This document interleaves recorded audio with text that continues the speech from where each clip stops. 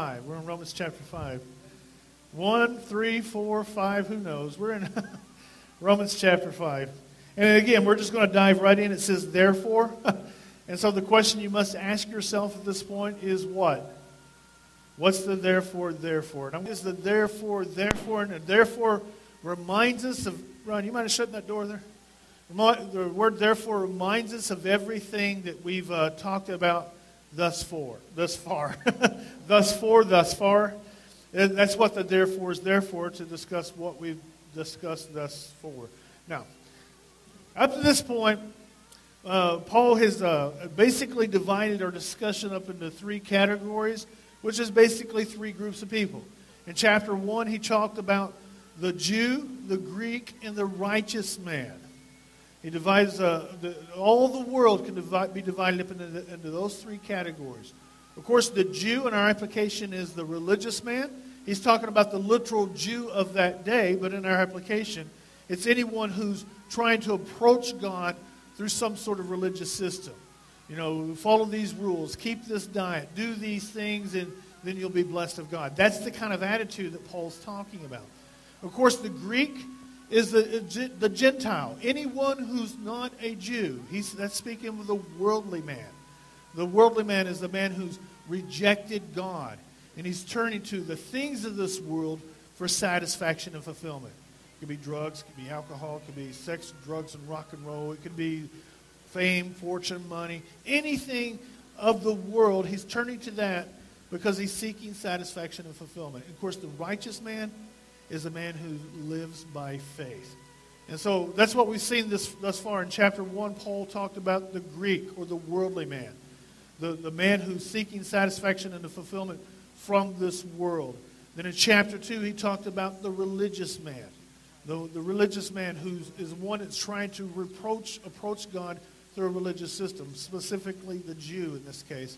And then in chapters 3 and 4, he began to talk about the righteous man, how we should approach God based upon what he's done for us rather than what we can do for him. The righteous man, Paul says, shall live by faith. That's how we live. We live by faith. That faith is not in a religious system, but faith in what Jesus Christ has done for us. And of course, the Jew is hearing this. And he's saying, what about the law? What's the law there for? And Paul explains the law was simply to lead us, guide us, and direct us toward Christ Jesus. Then they might have said, well, what about our father Abraham? What about King David? And of course, Abraham, that's the father of the Jewish nation. He says even he believed God, and it was reckoned to him as righteousness. You know, and he explained how Abraham was circumcised 17 years after God had counted him righteous. He pointed out that Abraham existed 400 years before the law was even given. So Abraham was not considered righteous because he kept some sort of religious law. He was considered righteous simply because he believed in the promise of God. And then David also, a man after God's own heart. He may have been a man after God's own heart, but he was also a dirty, rotten scoundrel. You know, David was a man who committed adultery and tried to cover up that adultery with murder. And Paul pointed out what David had said. He says, blessed is the man whose lawless deeds have been forgiven, he said. Blessed is the man whose lawless deeds have been forgiven. Not made up, not covered up by works or deeds or this kind of thing, but forgiven. So that's what the therefore is there for. Paul's pointing back to all that has been said up to this point, and he's drawing it in to what he's about to say. He says, therefore, having been justified by faith. We're justified by faith, not by works. Faith in what Jesus has done. That's how we're justified. We put our faith in the sacrifice he's made. It's justified, never sinned. That's how God views us. We're justified in him. Through faith, by faith, we have peace with God through our Lord Jesus Christ.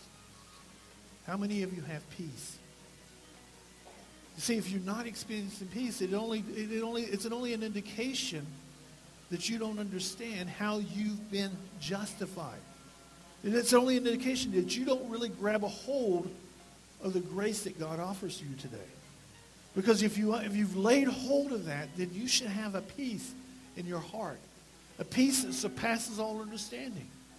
Because that your sin has been dealt with. You can approach God with a peace in your heart. Knowing that God has washed your sin away, cast it as far from you as the east is from the west. That gives me a peace. A peace that surpasses all understanding. He goes on to say, through whom we have obtained our introduction by faith into the grace in which we stand. We stand in the presence of God. We don't sneak in. We don't dive in. We don't try to work our way in. No, we stand. We stand in the presence of God. This reminds me of the temple. You're going to have to turn your amp back on there, buddy. Yeah, oops, sorry about that. Kept hearing a radio, and that amp picks up a radio signal. So, the temple can be divided. You walk into the temple. Hey, you got the golden lampstand on one side as you walk in, and you have the table of showbread over here. There's the table of showbread right there. But anyway, we got the golden lampstand, we got the table of showbread, and immediately in front of you would be the altar of incense. The priest would come in, and he'd go before the altar, and he'd offer up prayer on behalf of the nation. He'd offer up this prayer to God. And it would rise up, this incense would rise up as a fragrant aroma. And that's how God views our prayers. It comes up to him as a fragrant aroma. It's very pleasing to God when we pray. And so this altar of incense is right before this veil. Keep this in mind, this veil is 1 foot thick. Could you imagine fabric that's 1 foot thick? It's impossible to tear. You could take two four-wheel drives and try to pull this apart, and it's not going to happen. It was enormous. It was 60 feet tall. And embroidered on this veil were these angels or these cherubim. This cherubim was upon the veil. And then, this is what divided the holy place where the golden lampstand was, the table of showbread, and the altar of incense. This is what divided the room. And on the other side of this veil that was 1 foot thick and 60 feet tall, was the Holy of Holies. This is where the Ark of the Covenant was kept. Inside the Ark of the Covenant, of course, was the 10 Commandments and Aaron's rod and a jar of manna that was placed there by Moses. So this is the Holy of Holies. And right here, the priest would come in, and only once per year could the priest go beyond that veil. And he had to go through all kinds of ceremonial cleansing before he could go beyond that veil. He had to confess every single sin that he ever committed. Every single sin had to be accounted for before he could go beyond that veil. And this is what they started doing. They started tying a rope around his ankle. Because many times the priest would go in beyond that veil, and he would die in the presence of God. So they tie a rope, because no one wanted to go in there and get his dead body, because they too would die. So they would drag him out with that rope. But here's the deal. When the priest did go in there, he had to sneak around the veil. He had to come around the veil in order to get into that Holy of Holies. We don't have to do that. Because Matthew 27 tells us, when Jesus Christ was up on the cross of Calvary, just before he died, he uttered these final words: "It is finished." The sin debt has been paid. And the moment he said that, we're told that the veil in the temple, this 1 foot thick fabric, was torn from top to bottom. In fact, the Bible says, from heaven to earth, you see, that veil was torn. Because you see, Jesus has made the way so that we can come into the presence of God and stand without a concern for sin. He's dealt with it. We can now stand in his presence. because he's dealt with our sin. We're not going to die in his presence because Jesus has washed. He's that great high priest who had no sin, who paid the sin's penalty for us so that we can stand in his presence. And I love this next part. And we exult in hope. We celebrate in hope. Because now we've got this hope of heaven. We can celebrate because Jesus has dealt with our sin. We can now go into the presence of God and experience heaven. All the riches there are in Christ Jesus. We now have hope. Now, we talked about this last week. Oftentimes when we think of hope, we say, well, I sure hope I get to heaven. As if it's not a certainty, you see. But that's not hope. Hope is the absolute expectation of a coming good. The absolute expectation. We now have this absolute expectation. We have this hope of going into the presence of God, being in heaven for all eternity. Maybe this will give you a better idea of what hope is. Many years ago, they did this study on mice. They filled this tub full of water. And they put 5 or 6 mice in this tub. And they just let them swim around in there. These mice swam around about 5 or 6 minutes, and they all drowned, every single one of them. Well, the next day, they continued their study of these mice. They put 5 or 6 more mice in the tub. The exact same thing happened again. They all died within 5 to 6 minutes. Well, this is what they started doing in that study. They started pulling these mice out at the 4-minute mark. They did this every day. They pulled the mice out at the 4-minute mark. And they continued doing this, lengthening the amount of time the mice were in the tub. And then before long, these mice were able to swim around for an hour and a half. You see, they were dying at 5 minutes. Now they're swimming for an hour and a half. Why? Because they had hope. That's what hope is. They had the hope of being pulled out. That's what God has given us. He's given us hope. We see what the extent he was willing to go upon the cross of Calvary so that we might experience salvation. That warms my heart. And then as we go through life, this hope is increased little by little. You know, it's just like Abraham. God had promised Abraham a child. It took 25 years before that child would come. But after this child came, God then instructs Abraham, take him to this mountain and sacrifice him. What does Abraham do?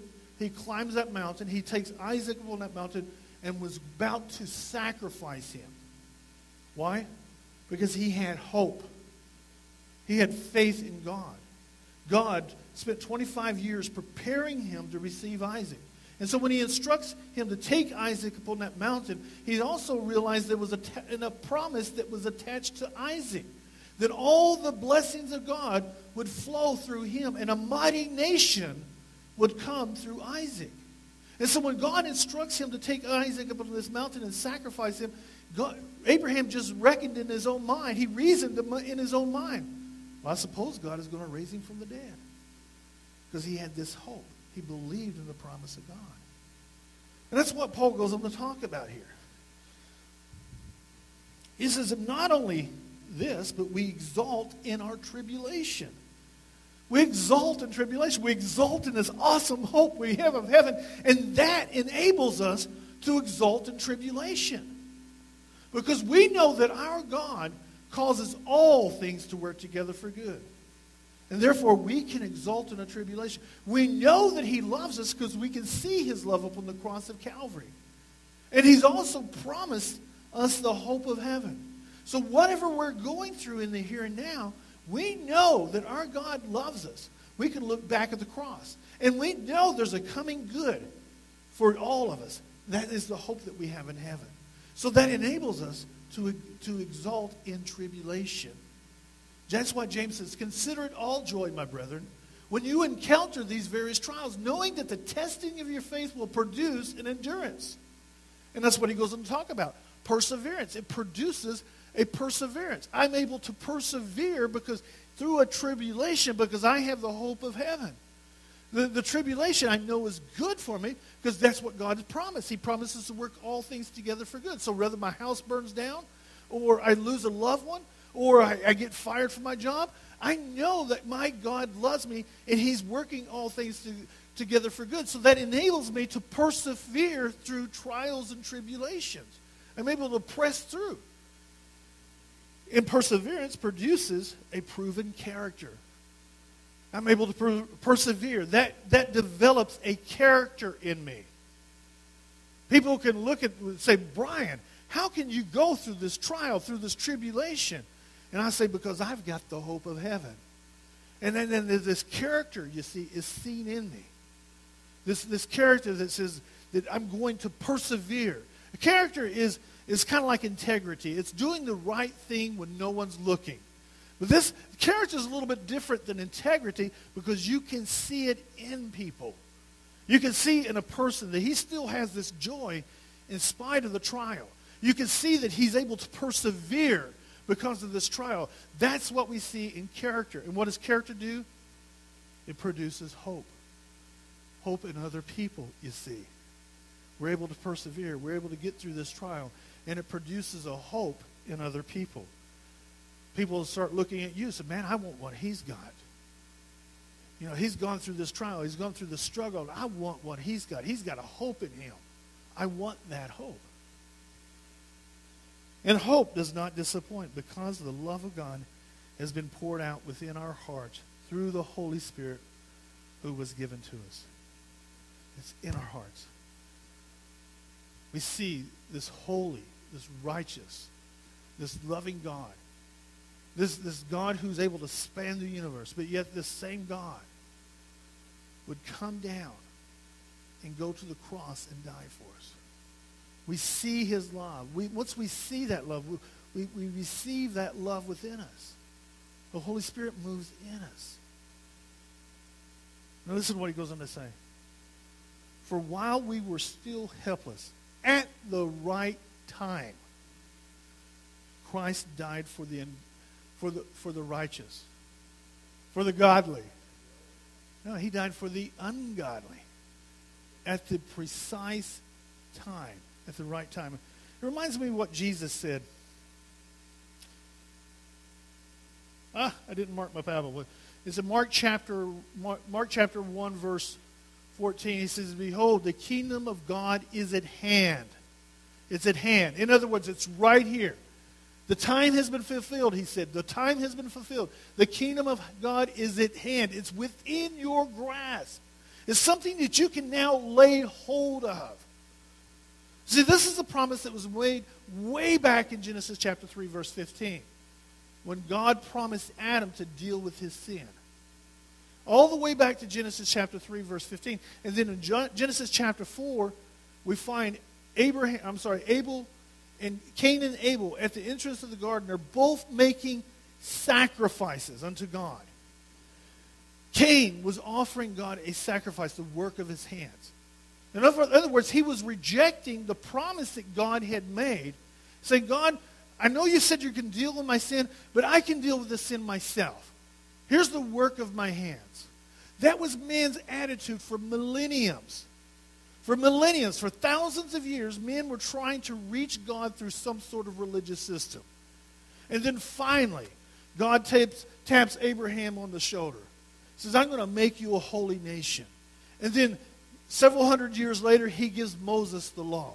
In effect, what he was saying through Moses, he said, if you guys really believe that you can approach me through some sort of religious system, then this is what it's going to take. And so he gave Moses the law.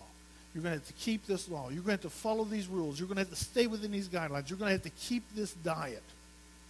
If you really believe you can reach me through this religious system. See, man had to understand.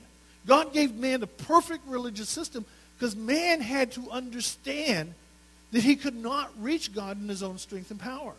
That's why he gave Moses the law. He gave Moses the law, in effect saying, you think you can, well, here's what it's going to take. This should convince you that you can't do it. Mark chapter 1, we find John the Baptist on the banks of the river. Who was he baptizing? Not the Gentile, but the Jew. Jesus came at the perfect time when man could finally understand that he was completely lost, completely separated from God, unable to reach him through a religious system. Jesus came to save the ungodly. Now, there are still a few bozos out there called the Pharisees that had the pharisaical mentality. Well, I'm all that because I keep this religion. You know, I come to church every Sunday. I'm singing praise. I'm giving tithes. I'm taking communion. God's going to bless me because I do these things. There's still a few people that have that attitude, that mentality. God did not come for them. He came to the man who finally understands, who finally realizes that he needs a Savior. Continuing on. He says, for one will hardly die for a righteous man. No one's going to die for a righteous man. We'll explain that in just a second. Though perhaps for the good man someone might dare die. If let's suppose you can barely swim. But you see this man out in a river or in a lake. He's swimming along there. You can barely swim. If you had to, you could swim. If you absolutely had to, you might be able to save someone's life. But you can barely swim. You see this guy swimming. Are you going to dive into the water and save him? No. Because he's able to save himself. Why would I risk my life to save someone else? You see, Jesus is not going to come for a righteous man. He didn't die for the righteous. He didn't die for the Pharisee. He didn't die for the man who believes he can save himself. He died for the unrighteous. He died for the godly. He died for the person who can't save himself. That's the idea that Paul's communicating there. But God demonstrates his own love toward us, in that while we were yet sinners, Christ died for us. Notice the word demonstrates. When Jesus died upon the cross of Calvary, it was a demonstration of God's love. It was a demonstration of his grace, of his forgiveness. Him dying on the cross was not necessarily his love. Him dying upon the cross was not his grace. It was a demonstration. He demonstrated his love for us. Why? For again, thousands of years, when man thought of God, he thought of this angry judge, this cosmic cop, this dictator who was just waiting to throw people into hell. That's how man viewed God. They didn't understand who God is. So God comes and demonstrates it. So this is how much I love you. You see, Adam and Eve, they were in the garden. God's coming out to be with them. He wanted to walk with them. He wanted to talk with them. He wanted to commune with them. Adam, where are you? What was Adam doing? He was hiding himself from God. Because he thought God was ready to kill him now because he had sinned. You see, that's how man viewed God. That he was just angry with them, ready to destroy them. That's his perception of God. God's desire, God's will is to save us. And the forgiveness was there in the Garden of Eden. The tree of life was there in the garden. See, when God put Adam and Eve out of the garden, he put him out so that he could partake of the tree of life. This tree of forgiveness. This tree of grace. See, when we partake of Jesus, when we partake of the sacrifice that he made upon the cross, we're partaking of his grace. God demonstrated his. See how great a love the Father would bestow upon us, that we would be called children of God. Can you see his love? You see, until you can see this, and that's what God, man could not receive God's grace and forgiveness until he demonstrated it. And so too, we can't receive it We can't partake of it unless we see it, until we fully come to know it. Say, this is the extent God was willing to go to show me his love. You see, when we can see it, we can be partakers of it. God demonstrated it so we could see it.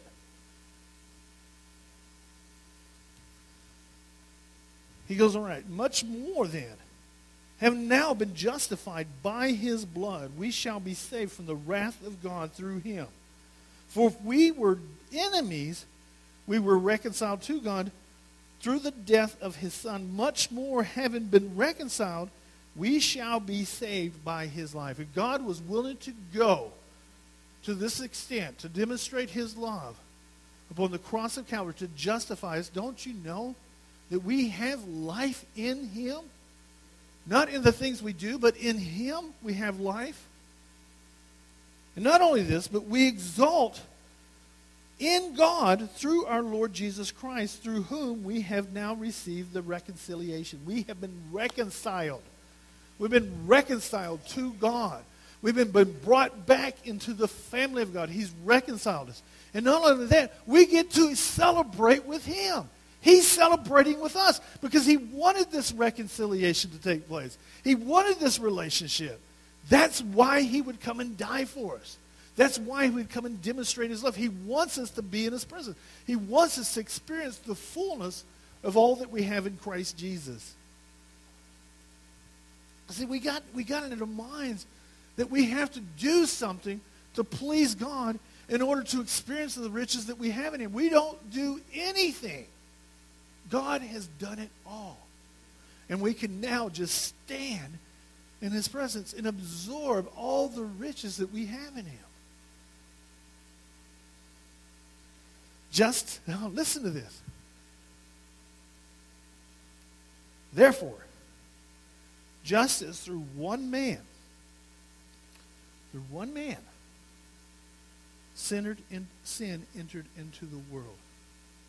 Through one man, sin entered into the world.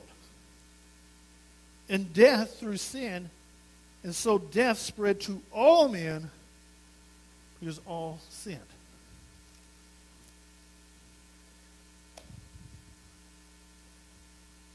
Here's what we have in mind. Because Adolf Hitler sinned so badly. Because Jeffrey Dahmer sinned so badly. Because Brian Shear sinned so badly. He was headed for hell. That he was headed for eternal death. Because I sinned so badly, I was headed for eternal death. No. I was born. Before I was even born, I was headed for hell. Because one man sinned. You see, we all come from Adam. If Adam had never sinned, we'd still be in paradise, hypothetically speaking. If he had never sinned, we'd been born in paradise. We would have been born in heaven. But because one man sinned, we all left paradise. You see, we all became separated from God. We were all born headed for hell because we're born outside of paradise. You see, when Adam sinned, he was put out of paradise, and all men left with him. I'm not going to hell because I sinned. Sin is what's keeping me out of heaven, but I'm not going to hell. I'm not born headed for hell because I sinned. No, I was born headed to hell because Adam sinned. And Adam was put out of paradise. You see, through one man, all entered into death. Because we all come from Adam. This is a beautiful picture that we're developing here. You got to understand. We all left paradise through Adam. We all left paradise. We're born headed for hell. Every single one of us. Not because we sinned, but because Adam sinned. Now, the law shows us that we're all sinners. The law shows us that we cannot possibly reach God. But we're not born headed to hell because we sinned. We are headed to hell because Adam sinned. You guys hear that? Did I make myself clear? Right. So we're all headed to hell, right? When we're born. Not because we sinned, but because Adam sinned.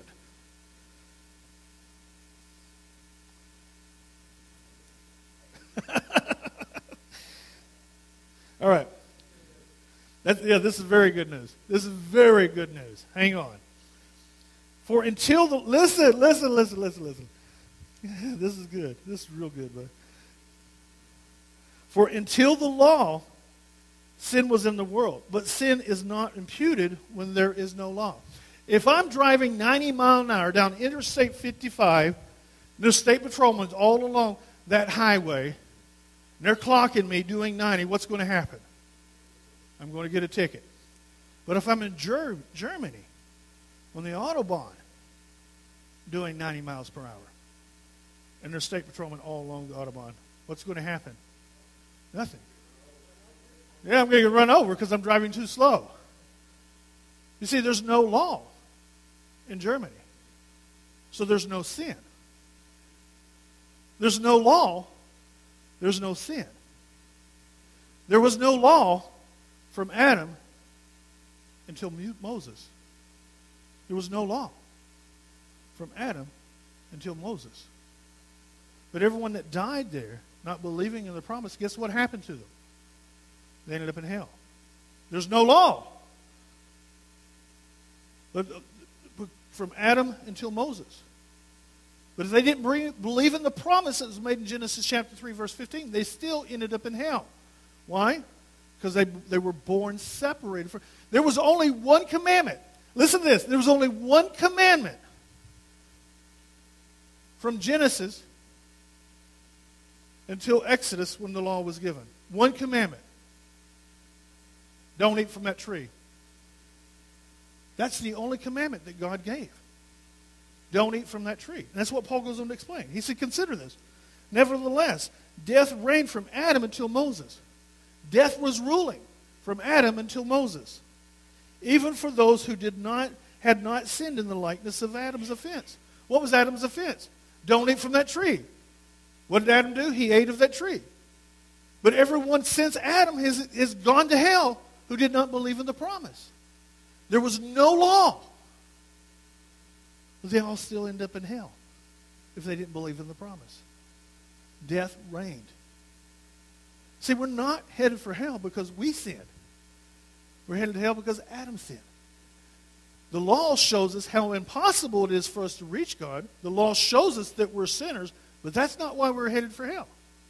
God was simply showing us why we needed a Savior. That's all the law was about. Verse 15, but the free gift is not like the transgression, for if by the transgression of the one the many died, much more did grace of God and the gift of life. There was death, but now there's this gift of life. By the grace of one man, Jesus Christ, abound to many. One man, because one man sinned, we all go to hell.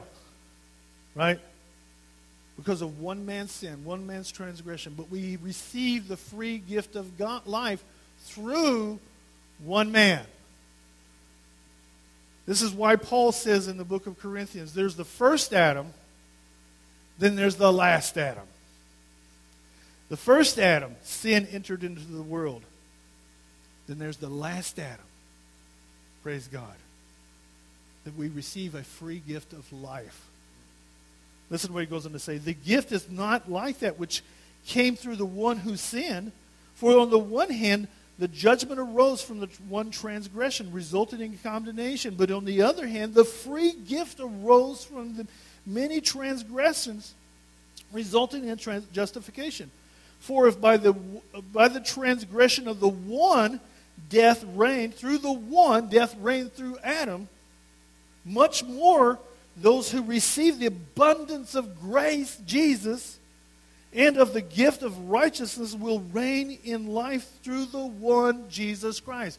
There's the first Adam, as Paul describes him, and then there's the last Adam. We don't get to heaven by the things we do. We're not going to hell because of anything we did, nor are we going to heaven because of anything we do. We go to heaven because there's the first Adam, and then there's the last Adam. We go to heaven through the last Adam, through Jesus Christ. That's the only reason we're going to heaven. Not because, thank God, praise God, we don't do anything. We just get on the train. We get on the train. Listen to this. Listen to this. Oh, this is good stuff. He says, okay, let me find it. Okay. Verse 11. In him also we have obtained an inheritance, having been predestined according to the purpose who works all things after the counsel of his will. His will is that we all go to heaven.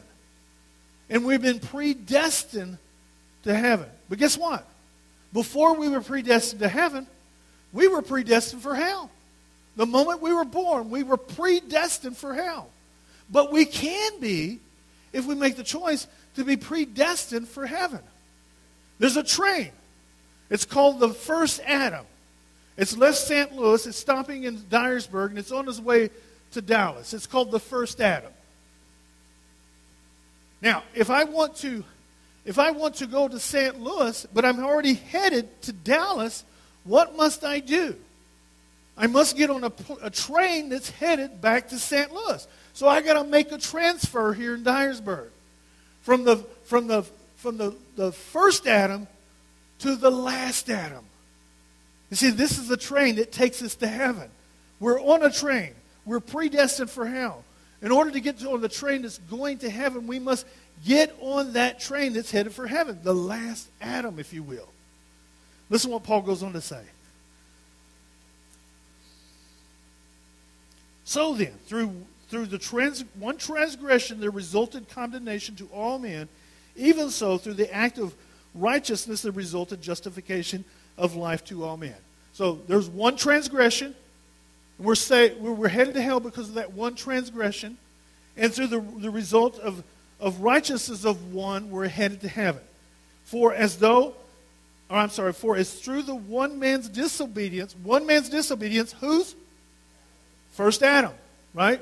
One man's disobedience. There were many sinners made. Even so, through the obedience of one, who is that one? Jesus, the last Adam. The many were made righteous. You're not chosen to go to heaven. Not a single one of us are chosen to go to heaven. Hear me out. I know that goes against the grain of many teachings. We're not chosen to go to heaven. There was only one who was chosen. This is my beloved Son, in whom I am well pleased. Jesus is the only one the Father's pleased in. But we can move in to Christ by simply believing. Master, how can we do the works of God? What did he say? Go to church, give tithe, take communion, sing praise songs. No, that's not what he said. Master, how can we do the works of God? Believe in the one the Father has sent. We believe in him. We move into him. We're on the last Adam, headed for heaven. This is awesome, guys, if you think this through. We don't do anything but believe. Believe in Jesus Christ. That's how we get to heaven. Period. There's nothing we do. There's nothing we can do. That's what the law shows us. You can't do anything. None of you can be found righteous. Not a single one of you. Only Jesus. This is my beloved Son. This is the one I'm pleased in. Through the one, we get back into heaven. The law came in so that transgression would be increased. So the whole purpose of the law was to show us, hey, you're a sinner. You can't go to heaven. And the more the law revealed, the more sin I realized I had. That's still happening today. As I study Scripture, I see the law. I said, man, I'm a dirty, rotten sinner. But that doesn't change a thing. Because I'm in Christ. So through the law, transgression increased. The law shows us that we're dirty, rotten scoundrels headed for hell. But where sin increased, grace abounded all the more. Because the more you realize how much you've sinned, the more you realize how much grace you've been showed. And the more I realize how much grace I've been showed, you know what happens? I can't help but love him. I can't help but give my heart to him. Because he's loved me so much. This is why John says, confess your sins. Knowing that he is faithful and righteous to forgive you. Knowing that you're already forgiven. Just admit that sin. And the more I admit that sin, the more I love him. The more I seek him, the more I find him. The more I find him, the more I love him. The more I love him, the more I seek him. It's this endless cycle. So that as sin reigned in death, even so grace would reign through righteousness to eternal life through Jesus Christ our Lord. We have life because he was righteous. Amen? Gracious Heavenly Father, we love you. We thank you for loving us. We thank you for dying for us. We thank you for the life that you've given to us freely. Lord, I just pray that everyone's received that life. They're experiencing that life in Christ Jesus. Amen.